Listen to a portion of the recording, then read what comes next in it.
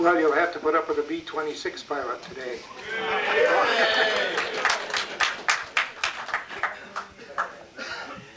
I was born in Minneapolis, but grew up in Fargo, North Dakota.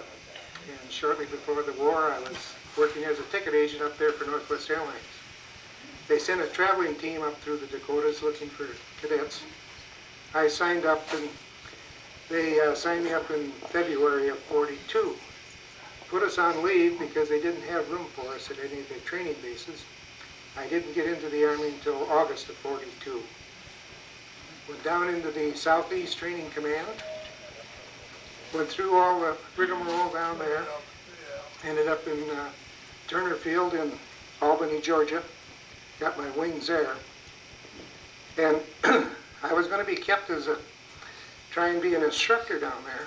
So I was in ground school for a week, learning about things, and they came through one day and said, see, we got a married guy here that wants to do this. You go on and fight the war. So by then I didn't have any choice as to what I could get into. And they said, well, you can go to B-17s in Tucson. I said, no, I don't want to do that. Maybe I can trade with somebody. Well, I found a fellow that lived in Tucson, and he was assigned to the B-26s. So I traded with him and ended up going to Tampa, Florida. Well, this was in June of '43. Well, a year before that is when the famous saying of a plane a day in Tampa Bay happened. Now, they didn't all go in the water, but they did lose 28 airplanes that month. And of course, Congress got into it, and they were really, Truman tried to shut the airplane down. But they've been having good luck with it over in the South Pacific. And up in Alaska, it had been flying up there. So they kept us around. They did cut our outfit in half. They sent half of them to B-24s. Well, here again, I was lucky, stayed in the B-26. So we went around the states at 3 or 4 different airports during 1943. And about in October, they decided to reactivate the group and send us overseas. Well, I got my own crew, made first pilot at that time, got my own crew, and we left for I will go back a little bit, in October of '43, excuse me, I had a brother killed in B-24s. He was out in Tonopah, Nevada, and they were on a night takeoff, and the airplane stalled, killed them all. But we went overseas in January, or left in February of '44. We couldn't go across the North Atlantic because of our short range and the bad weather up there. So we made the 10,000-mile trek down through South America, the Ascension Islands, and up the west coast of Africa. We made 5 stops going down on the South America and 3 stops over in Africa before we ended up in England on Washington's birthday, February 22nd of '44. Well, we had to practice for a little bit and get ready. They were using us then at the medium altitude from 9 to 12,000 feet. A year before, I think it was in May of '43, that they ran the first B-26 out of England. They were actually in the 8th Air Force in 1943. When I got there in '44, we were the 9th Air Force. They ran a trip over, they were trying to use it at a low level, which they had done down in the South Pacific and also down in North Africa. Well, they sent the first mission went out, and they had pretty good luck. They didn't hit the target, but they got back. They were at 200 or 300 feet, and they couldn't find their targets. Well, 3 days later, they sent out 11 of them at 300 feet, crossed the channel to hit some E-boat pins in Amoyden, Holland. One airplane aborted over the channel. He lost the engine, came back. The other 10 were either shot down by flak or the German fighters got them. So the 10 of them went down. Well, about this time, they decided they better change what they're going to use it for. That's why we're back in training in the States, and they didn't know what to do with us. They just kind of moved us around from place to place until they started using them at the higher altitudes. Well, we ended up northeast of London at a field there, and we're there on D-Day, which was quite a mission in itself. And I'm sure some of you people were on that fiasco, but we took off in a 500-foot ceiling. It was raining, and we flew all of ours in 6-ship elements, real close formation. That's the way we did our bombing. And so we formed up under the clouds. And I was on the right wing of the leader, and most of the time all I could see was a little green light, and I kept it as close as I could to the cockpit without running into it. And we climbed up through the clouds. Lost 2 airplanes in the climb because we were headed out to the east, and the lead airplane, we were having trouble getting on top, so he decided to make a turn so we wouldn't get over Holland. So he made a turn, and in that turn, the guys below us, 2 of them crashed into each other. They lost track and lost 2 airplanes there. The rest of us climbed up, and we rejoined with some other flights up on top at 11,000 feet. It's daylight. We went down and found a hole in the channel, over the channel, spiraled on down to 1,500 feet. And that's the altitude we went in and bombed Utah Beach. And the channel, of course, was just full of boats. I mean, they're ships. They're just, you could, everywhere you looked, there were boats. And we, as we ran in our bombing round, about a quarter mile offshore is the landing barges. And I thought to myself, you guys are going to be digging a hole in the sand tonight, and if I get through the flak, I'm going to be back in a nice warm bunk. And that's unfortunately happened. Our outfit ran 2 flights on 2 missions on D-Day, but I was only in on the first one. We then moved down to the south coast of England after D-Day and bombed in front of our own troops. I'd had 33 missions in by D-Day, and supposedly you were going to go home after 50. Well, when D-Day came along, as you guys know, they told us all just hang around until we don't need you anymore. Well, we went to the south coast of England, kept bombing in front of our own troops.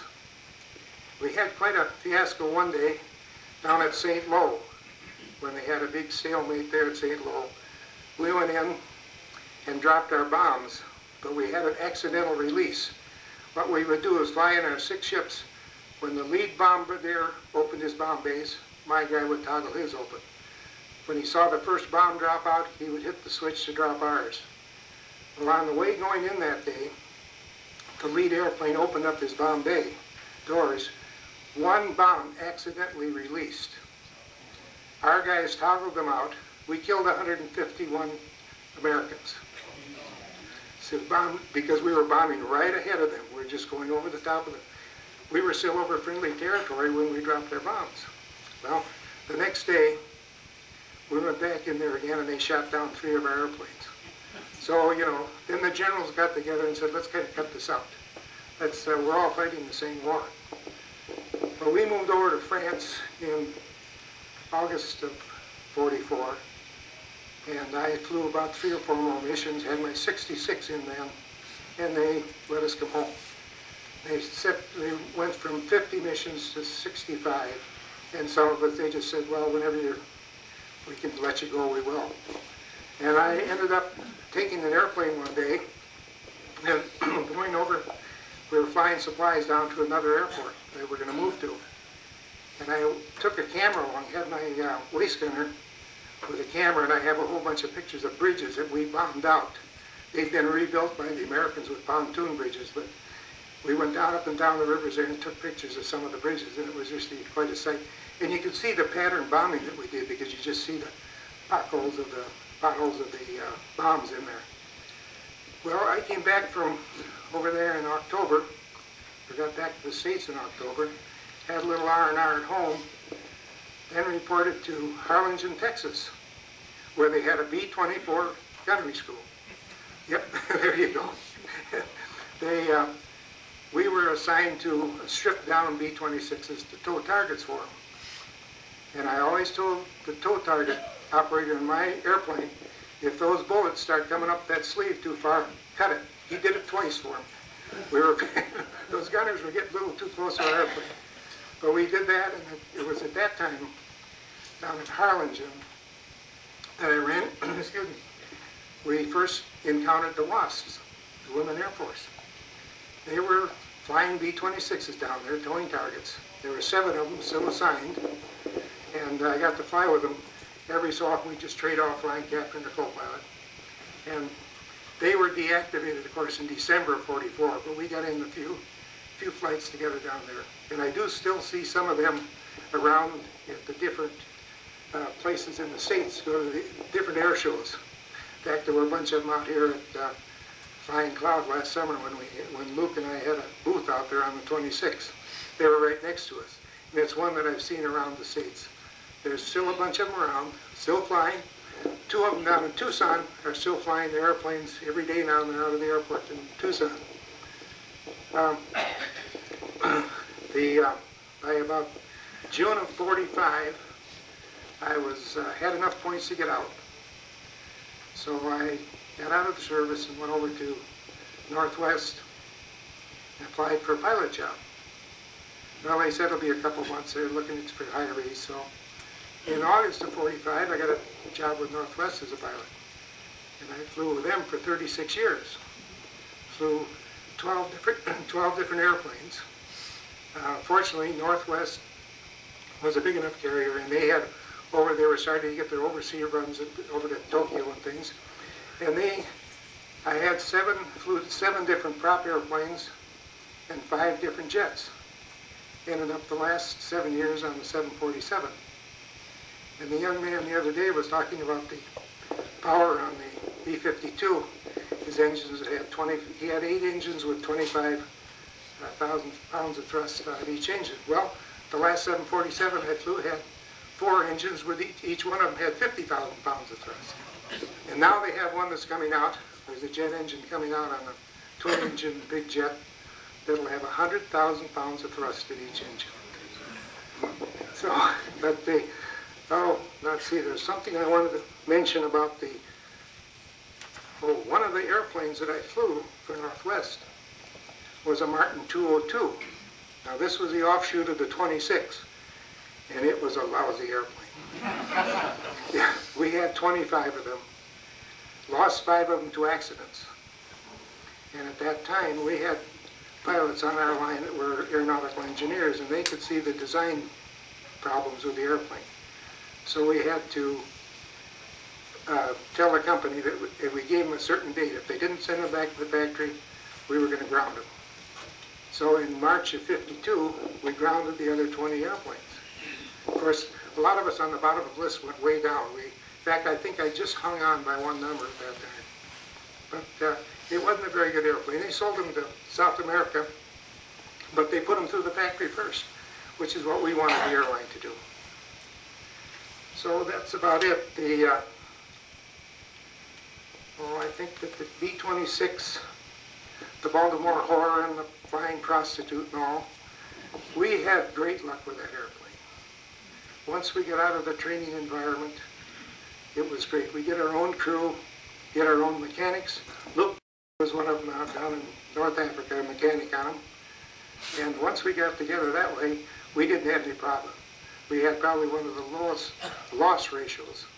It was 1/2 of 1% in combat. It was really a good deal. Our missions were very short. We had, I think I only have 240 or 50 hours of combat flying in 66 missions. So you can see we didn't go very far. It was only about 2.5, 3 hour average flight. So we always had good fighter protection. We could always pick up the, the Hurricanes and Spitfires could meet us out over the channel and go all the way to the target and back with us. So we didn't have the problem with German fighters. And speaking of those, I don't know if any of you saw this film on the History Channel on Sunday. They talked about the Germans' Me-262 jet. It was quite a thing. If you get a chance to, I'm going to make a copy or 2 and bring them out here so people would like to take them home and look at them, because it was really interesting to see if Hitler would have won the war if he'd have done it right. He tried to make bombers out of them instead of keeping them as fighters. And they show them knocking down 24s and 17s, just They were so fast. 51s finally caught up with them. They could get them, if they get them in a dive, the P-51s could get at them, and if they made a turn, they could turn inside of them and get them. Also, they'd go to the airport where they were taking off and landing from, catch them on takeoff and landing. There were people in there, pilots in those jets, that only had 10, 12 hours of flying time. And, you know, so this is what saved us. Any questions? How many hours flying time do you have? Oh, well, let's see, 24,000. Yeah. Yeah,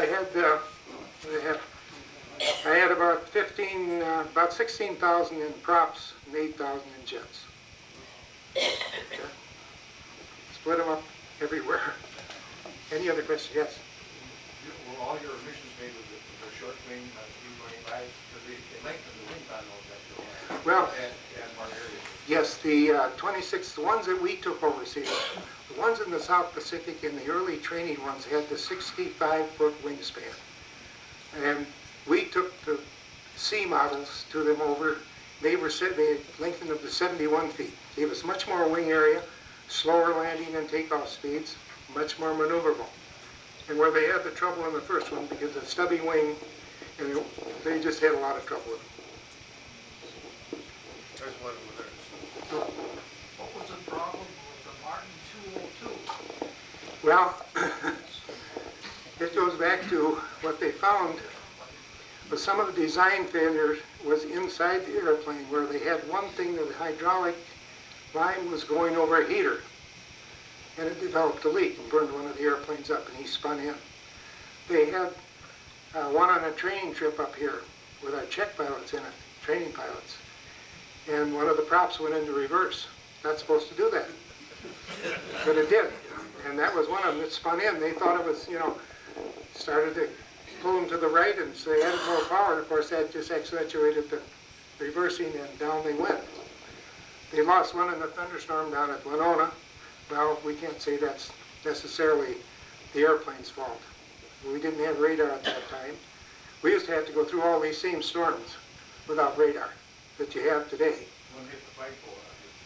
Yeah, one hit the flagpole, and that was a glide slope. They feel it was a glide slope error. Let him get down too low before he could pull out. He hit the flagpole, hit it with it. Yes? Was there one that crashed off the end of the north runway about Christmas time, 1943? Do you remember that? The B-26? 26, the Yeah. lost engine. Yeah, he flipped over. Well, this is one of the problems they had with those earlier models too, was that if you lost an engine on takeoff, we trained our people that if you lost an engine, pull the other throttle back a little bit, because the torque will pull you over. And if you couldn't get up to wind your trim, the trim tab was way up here on the ceiling, and you have to reach up. Yeah, and I had 2 accidents in them, 2 crash landings. One was, I knew the nose wheel, and then we'd always check the nose wheel here before we went into land. It was flat, and we'd had a lot of flak going through the airplane, but that was the only problem we could see. So I landed, it was dusk, and there was a silver airplane ahead of me. I was rolling out, and I didn't see him. They fired a red flag. Well, that means stop. So I hit the brakes, the nose wheel collapsed. So that was all of that one, and everybody got out, no problem. The other one was another hydraulic problem. We knew we'd lost our hydraulics coming home from the target. So I just said, well, that's okay, we'll set her down, let her roll out. I'll shut the engines down, let it roll out. When it gets near the end, I'll reach up and pull the air brake, which we had a handle up here with the air. Well, I did everything right. I'm rolling down there, reach up and pull this, and it comes out in my hand. No air brakes. That cable had been shot off too.